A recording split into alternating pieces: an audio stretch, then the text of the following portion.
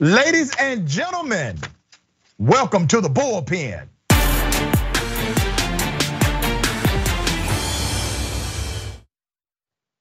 I really don't know why I keep inviting him back. He's a dear friend of mine, my brother from another mother, and yes, a conservative, Shelley Wynter, who decided to join me last time, talked about my suit and my shoulders and other stuff. Shelley hosts 95.5 WSB, one of the more listened to stations in the country. How are you, sir? I'm wonderful, Doc, but that's because you made fun of my checkered shirt, by the way, that my wife Christmas. So that's why I had to defend my wife's Christmas gift. I get it, brother. It's all love, man. So today we're going to talk about, and I've been wanting to have this conversation because I think the Colin Kaepernick saga has become lost in our narrative of social justice movement, Black Lives Matter, but we also got to talk about BLM because it has been a significant force, not only in our local city jurisdictions, but also how we converse about social justice. So let me first start with Colin Kaepernick. Was he wrong, brother, for what he did? No, I've always maintained, even as a conservative, I've always maintained I didn't necessarily agree with the kneeling. My position on the kneeling from Colin Kaepernick from day one was it was the wrong PR move in order to accomplish what he was trying to accomplish. That's always been my position, brother, in that I always felt that targeting the national anthem was not a way to draw attention to that which you wanted to draw attention to, because you welcomed the anger coming at you from the very people that you wanted to bring to your side. But I've always maintained on all my shows that the kneeling didn't bother me. I didn't stop watching football because of it. I wasn't a hater, nothing like that. I always felt from a PR move, it was an opportunity. You allowed the people that you were trying to convince of an issue that was going on in the community, you allowed the opposition to come in because of that which you went after, which was the national anthem. Let me tell you why I disagree. Let me tell you why I disagree with you. I think it was a great move outside of the realm of PR. Now, you can look at this and say it was a very bad move for his personal public relations status, but look at what was accomplished because of him kneeling. Brother, allow me to finish. Because of his kneeling, the NFL, who fired him de facto, okay, the NFL donated millions and millions and millions of dollars to social justice movements and nonprofit organizations. They then recruited Jay-Z. All right, I can debate all day about how effective Jay-Z has been, but they literally started to recruit black talent in order to become catalysts for social justice movement and money to move towards certain arenas in Chicago, Detroit, New York primarily. So it was because of that protest. And then the NFL on opening day, remember, brother, they played the black national anthem and then the regular version for the rest of the country, I guess, which was really silly to me because the lift every voice and sing is like a black freedom song, right? So they said sing this black freedom song, sing this Negro freedom song, but let's still deny Negroes freedom. It was really ridiculous to me how that kind of worked out. Colin Kaepernick has been justified, still never received his employment back in the NFL. But I want you to look at it from this point of view, brother, because you have to admit that there were so many people on the right, especially led by Donald Trump. When Trump made this about the military, Trump made this about the flag, Trump made this about America. And it wasn't about that, it was about being true or being authentic to what you say you are. And I think that's a good notion. This was not about kneeling. Let me put in your mind this. If Colin Kaepernick would have been kneeling to bring more attention, more awareness to the lack of funding for cancer research, he would have never been blacklisted by the NFL.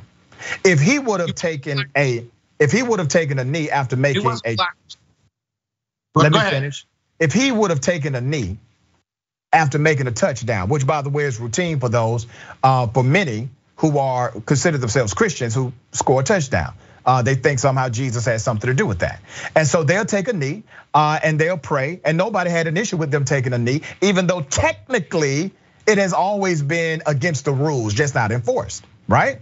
So, brother, you gotta see the irony here that a man who took a knee, the most peaceful protest you can engage in, being vilified primarily by those who are connected to your political side. And what do you say to them on the right who tried to make Colin Kaepernick a villain in the story of the movement? Dude, first of all, sir, we're on a great platform. You have a great show. Very intelligent people watch. You must have just said about 5 different things, all contradicting each other one by one. And Tell me which one. Well, let me finish like you said. First of all, you started with how he's the one that created the basically the tagline of the NFL now is Black Lives Matter. No, he didn't create that. I did not say that.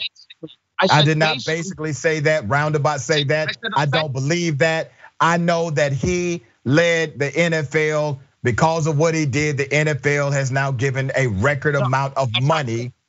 Yes, it is true. Because the fact of a man got kneeled on for 8 minutes by a police officer and universally was panned and criticized and hated by both conservatives and left about the murder of George Floyd. That's what changed the NFL's new social justice program. That's untrue. Let me show you where. Hold on, brother. Nope. Nope. Hold on, Shelley. Hold on, Shelley. Let me. Brother, I still have to moderate the discussion, brother. So let me go ahead. Roger Goodell saying we should have listened to Colin Kaepernick. That's not what I'm saying. That's not what I'm saying, man. Come on, Shelley. The decision. You won't let me talk. Shelley, you just said something that's a flat out lie, and I care about the audience enough to correct you. It's not a lie. It's you asked me. Don't be scared to allow my correction. Now you're gonna call me to be scared? No, man, you ain't gonna do this. You asked my opinion on something. Shelley, no, that's not an opinion, brother. You just stated a fact that's incorrect. You have represented a fact that's not real. Man, come on, dude. All right, Shelley, you ready? When you tell me consistently, let me talk. Shelley, I'm gonna go ahead and correct it, brother. I'm gonna correct what you said, and I'm gonna do it now, and then I will allow you to finish. When Shelley said that this only started after the death, the murder of our dear brother George Floyd. Money came after, Rashad. The money you referred to as to the NFL giving millions of dollars to black causes and Black Lives Matter came after George Floyd. We argued for 2.5 years over Colin Kaepernick. The money came after George Floyd. That's the point I was trying to make. That is incorrect. You can't say he didn't get his flowers or he didn't. You can't say. I'm going to ask you, brother, to allow me at least 30 seconds to respond to what you said, brother. You just talked for 3 minutes. I can't address what you spoke on for 3 minutes. I'm going to respond. I'm going to take this opportunity as the host of the show and respond. You see, Shelley, if I was on your 95, sir, if I was on your 95.5 FM WSB conservative talk station, brother, and you said you needed to make a rebuttal, I would give you the respect due because I know how to be a guest in another person's home. And that would be your home where I'm a guest, brother. But you didn't give me time. I'm going to give you ample time. I'm going to give you ample time. You cut me off to correct me on my opinion. That's how you started. It's not an opinion, Shelley. Come on, man. We ain't in the barbershop. You on a suit, a tie, and you asked me a question. I went to answer your question. I started by saying one thing, and you jumped in and told me I have to correct it. We have debated for like 5 minutes on just me correcting you on one point, and you won't give 30 seconds for that. Opinion in the middle of his answer. You can't correct the man's opinion. Sir, it's not an opinion when you're giving out things and representing them as fact. So let me go ahead and correct it. All right. The NFL, they started to engage nonprofit organizations and also big money donors. This engage nonprofit organizations. All right, sir. I'm going to finish. Sir, you telling me Colin Kaepernick caused the NFL to engage nonprofits? They've always engaged nonprofits. Sir, the point that I'm making. teaching nonprofit coaches in little leagues for 30 years. What the hell are you talking about? You need to shut the hell up, Shelley. Seriously. Because if somebody, think about this, brother. If somebody was on your show, right? And they kept talking over the host, what would you do? The only reason why I haven't cut this interview because you're my friend. You really need to get the hell up off the show if you don't respect the fact that I can just pause one moment, make one point, and allow you to finish. Right? It's simple. It's easy. Okay. The record contributions in modern era NFL literally happened 1 year after the Colin Kaepernick incident. Now they broke the record after that and broke the record again after that. But the increase of funding to social justice movements and nonprofit organizations and also educational programs broke the record after Colin Kaepernick took a knee. 1 year after Colin Kaepernick took a knee. And this was before George Floyd. It was before the murder of our dear brother. After the murder of our brother, it then increased more to another record level. And even with that increase, it was still 0.000164% of the actual budget of the NFL. It wasn't even 1 damn percent when it broke the record the last time. So those are your numbers, brother. Go ahead. So now what was your point before about your original statement is we got to applaud Colin Kaepernick for being right on the issue of kneeling and how kneeling helped move this bar forward to the point I was making, how the NFL basically has co-branded and has a marketing partner called Black Lives Matter, which you cannot deny based on the argument you just made. So how did he lose in this battle? How did we as black people lose in this battle based on what you just said? Because the percentages are too low.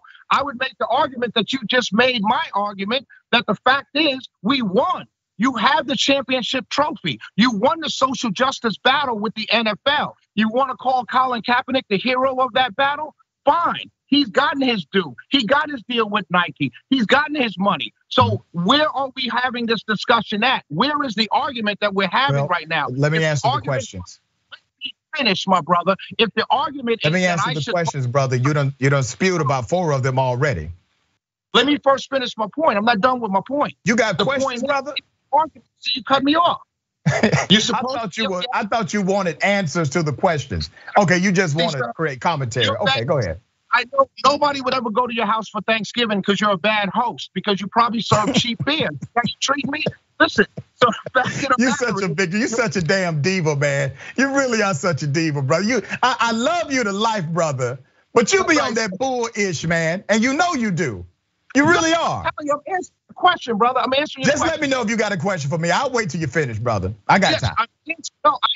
I'm the member. Remember what you said. I'm the guest in your house. I'm answering your question. Your last question to me was, what do you say to those conservatives? Because apparently it was only conservatives that didn't like it. Right. Primarily. Well, that's what you said. That's what you said. So I would answer the same way I've always said it. The whole thing I've always maintained was that you could hate them, you could turn off football, you could do whatever you want. You have that right, because those same people are now the ones saying don't cancel people. So as you go out here and tell me what should conservatives do, they're doing it. Some of them tuned out football and never came back.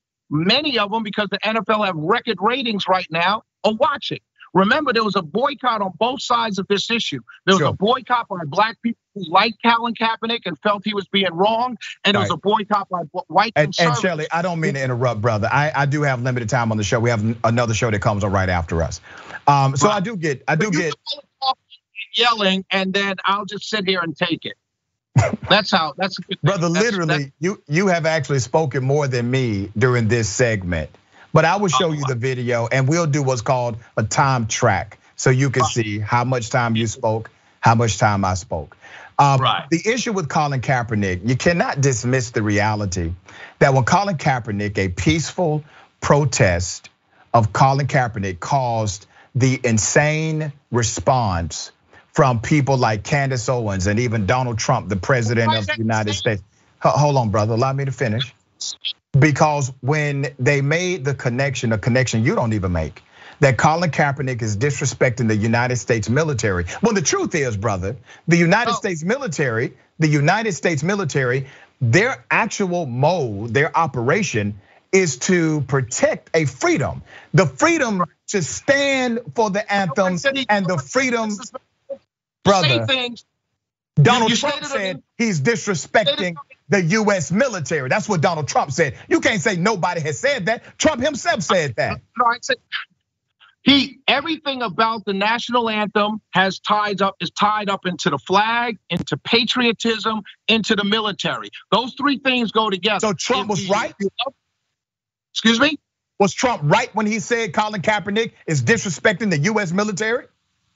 I think he was right when he said, I think in his mind, under his opinion, he was right when he said he was disrespecting the US flag. Was he right to you? In your mind, your opinion, brother? You think for yourself? Come on, man, don't play this silly coin game. So wait a minute.